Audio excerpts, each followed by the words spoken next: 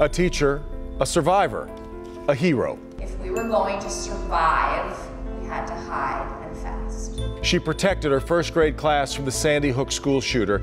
No matter how hard to relive, she now shares her ordeal. For me, getting up and sharing my story is what I need to do. Ever since Kaitlin Roig-DeBellis survived the Sandy Hook school shooting in 2012, she has remained an educator and increasingly a speaker. And she now teaches at the college level and travels the country, sharing her pain and the power of hope. We caught up with her as she spoke recently to a group in Birmingham. In life, we each have a very definite purpose. Mine has always been as an educator.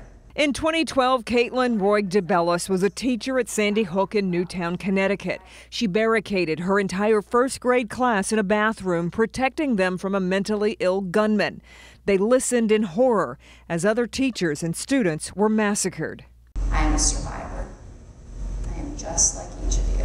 Since that tragic day 4 years ago, Roig-DeBellis has dedicated her life to get the message out about two things: the power of choice and the power of hope.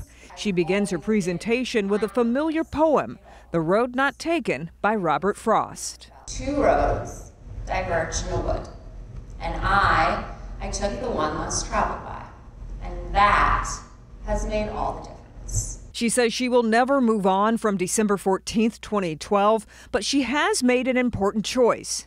That no matter what we go through in our life, right, we all have trials, tribulations, hard things happen to each and every one of us, but we can always, in the face of that, choose hope. And choosing hope includes sharing her story of recovery, talking to groups like this one at Birmingham Groves High School.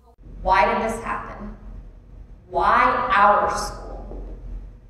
Why innocent lives? And she runs a nonprofit called Classes for Classes that teaches grade schoolers about kindness and compassion and how it's an appropriate response to evil. She's also written a book called Choosing Hope, which helps others cope with their own hardship, tragedy, and crisis.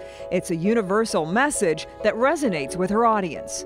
Read the book. Kaitlin's performance was amazing, something that needs to be told in every school, every auditorium, every college. Every person needs to hear this message of hope. You can either let the evil kind of bring you down, or you can focus your spirit and your energy on more positive things and just choose, hope. That's what choosing hope is all about, encouraging people who find themselves in the midst of darkness, we all find ourselves there, to know that they can find the light. It's just a choice they have to make.